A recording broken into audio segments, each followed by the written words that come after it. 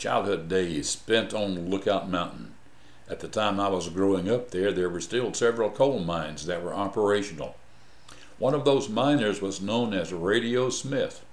He had had a very horrible accident.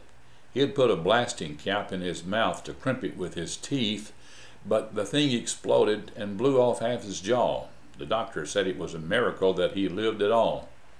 But with half a jaw and half a tongue, he still tried to preach the gospel and proclaim the good news of Christ, and did a passable job with it.